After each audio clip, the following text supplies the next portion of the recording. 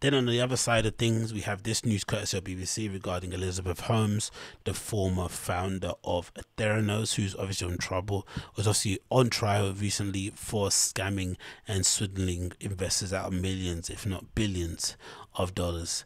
It was interesting to see people. There's a clip going around now of someone shouting at her mum or something, or at her or something. It's a bit lame overall.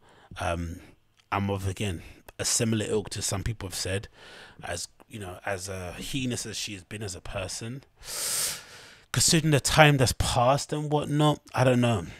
Does she deserve to get double digits prison time? I'm not too sure. I guess the only thing that kind of sticks out to this is like who died off the back of kind of waiting for this Theranos machine to be put together or to be, sold or shipped to them, whatever it may be, or maybe who died under the pressure. I think there's one dude in it, right? There's a founder or someone that worked with the company who essentially was gaslit by Elizabeth Holmes to the point where he felt he had to take his own life because I think he felt, he felt a little bit conflicted that he was. I think he felt a little bit conflicted that he was basically having to work for the company and lie about their results or lie about how well they're doing.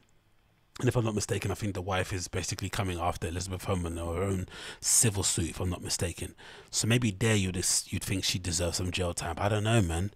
These people are just they're a different breed, isn't it? I don't necessarily see jail time is actually gonna teach her any lessons. She might come out of it even more emboldened and willing to prove her quote unquote doubt was wrong. But anyway, it sees as following: Silicon Valley's trial of the century. BBC News. It says it was a verdict that reflected the often painful complexities or contradictions of the blood testing company Theranos. 4 guilty verdicts, 4 acquittals, and 3 charges on which the jury couldn't agree.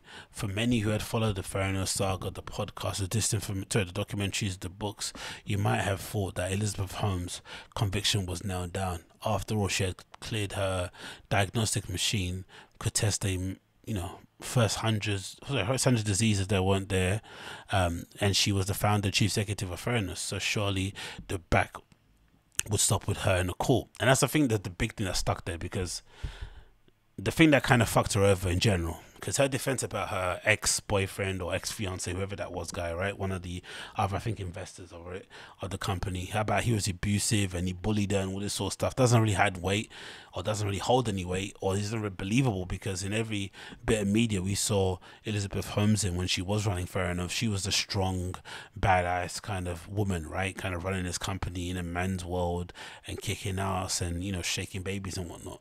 So to suddenly go from that person to suddenly I was this meek, affluent white woman that just kind of got intimidated by this immigrant dude, that doesn't sell. Do you know what I mean? That really doesn't sell. She's trying to do it, and they obviously did. The jury didn't bite. But underestimate Holmes at your peril. This woman who created a 9 billion, equivalent to 6.6 billion company that she set up when she was 19.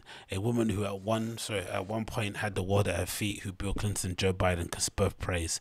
Crazy to actually come in it. The videos of her just talking are the best though, because that fake voice is just epic. I really can't wait until she has a prison or a post-prison interview and she drops the fake voice so we get to hear what she actually sounds like. That'd be hilarious. It's this year. There was another reason to think Holmes might be acquitted. There are fraud cases. These fraud cases are extremely difficult to prosecute. Jurors were asked to consider hundreds of difficult technical documents and sift through evidence from dozens of witnesses. Yo, this text is kicking my ass the same way Ad reads Kid Brendan's in it. I don't know what's going on with me today. Holmes just said that I'm just had a baby though, and some comments believe that she would stare sympathetically. She would what? And commentators believe that she would strike a sympathetic character. Holmes was also personally given evidence, and an unusual thing to happen in a fraud case. She described a relationship with a then Theranos chief executive officer, Ramesh Sunny Balwani, as I've mentioned before, who she claims exercised coercive control over her. She also said that she might have been sexually abused. Mrs. Balwani denies this accusation. Imagine you, right? You're the former girlfriend or former boyfriend, let's say, of Elizabeth Holmes, because obviously you work together and you build up some sort of relationship or kinship, whatever it may be. She gets in trouble for something that she clearly did on her own, and you're somewhere else living your own life with your own family, your own kids, and she's suddenly throwing you under the bus, and your pings are going off the chain. I wonder what that could feel like. I really do. Holmes was also personally giving evidence in the court. Unusual thing to do. Sorry, continues here. I missed that bit here. So yeah, Holmes' defense was believed. Holmes' defense also believed that they had one killer argument, that Holmes never sold her shares, which was a bad argument, really. Her defense argued that if she was a genuine fraud, she would have taken the money and ran. Instead, they said she believed that what she was doing, or she just had enough money where it didn't matter. Because again, we have to remember Elizabeth Holmes woman doesn't come from a poor family. Made a bunch, I think, maybe from speaking to us or whatnot. Maybe she just lived off that. Who knows? But it doesn't necessarily give a good sign that she was not guilty. To be honest, but hey. It says here, you bet things can be true. You can have a vision, great, and a mission, as Holmes would call it. At the same time, Holmes was shown evidence that she herself admitted didn't look good. She said on more than one occasion that there were things she would have done differently in hindsight. One particular example that sticks out when the logos of Pfizer and the GlaxoSmithKline were used, to support the two pharmaceutical companies that had endorsed Theranos. They had done so, no such thing. The prosecution made this major leap in their argument as soon as they could to get a smoking gun. Yeah, man. And I've been there. I really have. I've worked for startups where they've purposely fudged the numbers, or the ones that are the best is where they make everything seem like it's automated, but it's not. We're the ones that are automating it in the background, in the back end, right? Whether it's like a payment platform, a shipping platform, an admin platform, whatever. We're the ones manually doing it, but from the front, it looks like somebody.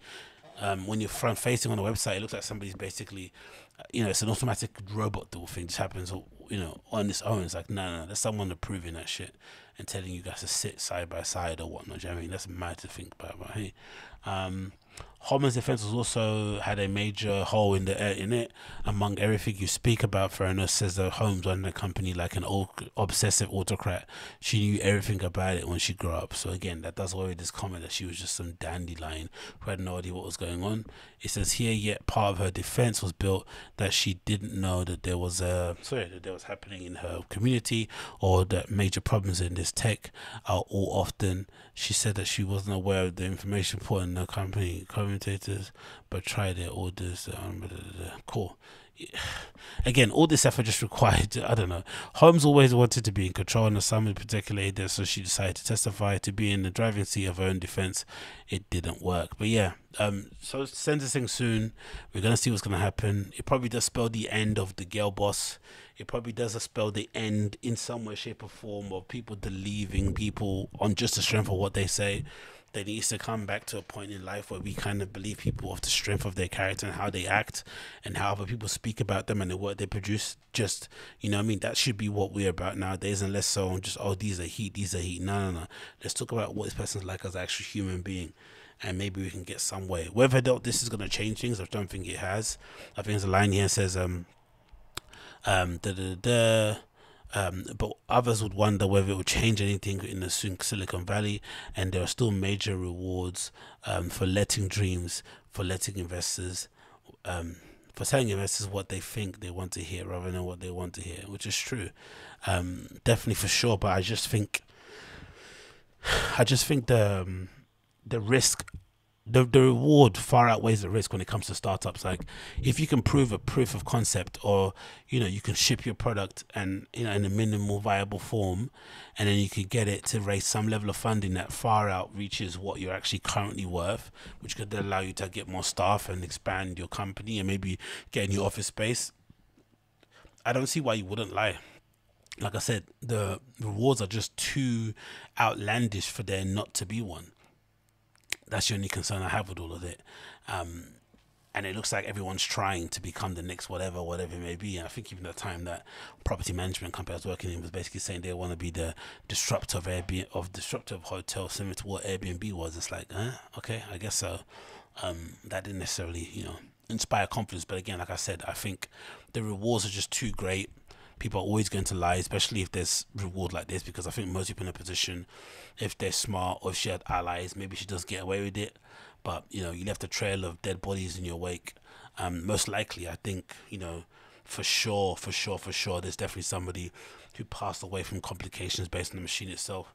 Like again, I mentioned there's one guy who passed away unfortunately because he took his own life off the back of the stress of working out there, and also maybe some other things going on in his life. So she's definitely got blood in her hands in some way, shape, or form. But whether or not this deserves actual proper sit down jail time and that's going to change anything, I have my doubts. I really do have my doubts.